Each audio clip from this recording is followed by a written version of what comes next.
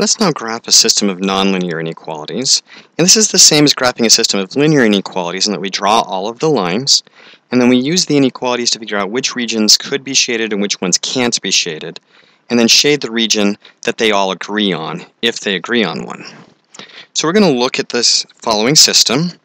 We have y is greater than or equal to x squared plus 1, y is less than or equal to minus x plus 3, and y is less than 4x plus 1. So we're going to start with each of these. Here's my first one, and that's a parabola that starts at 0, 1, and then looks like this, over 1 up 3, then over 1 up 5, just barely gets that last one.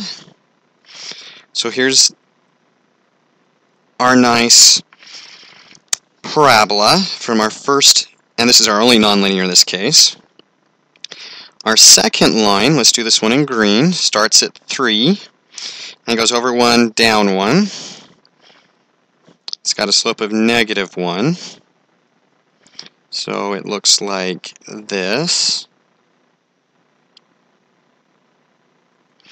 And 4x, that should be a 3, not a 1. Had a typo on my original, but we'll just push on. Starts at 3 and goes up 4 over 1. Let's do this one in blue. And down 4, and down 4, and down 4. And this is a dashed line that goes right through here. And then what we're going to do is we're going to figure out which region gets shaded. So I'm going to use the point 0, 0.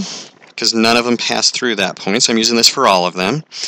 Is 0 bigger than 0 squared plus 1? Is 0 greater than or equal to 1? It's not, so that rules out anything on the inside, so that's that one, that one, that one, and that one. These four are now all ruled out. Notice I'm not saying which ones it is, I'm just ruling them out. I'm then going to do the same with the green line. Is 0 less than or equal to minus 0 plus 3? Is 0 less than or equal to 3? And it is. So 0, 0 gets included with the green line. So that's going to rule out this one, which isn't, and this one, which isn't. So now all of these are ruled out by the green line. And the last one is our blue line, which will have 0 is less than 4 times 0 plus 3. 0 is less than 3, which is also true. And so our blue line, this side gets shaded, so he gets ruled out and he gets ruled out. He's already ruled out and these two already are. The only region that they all agree on is this one right here.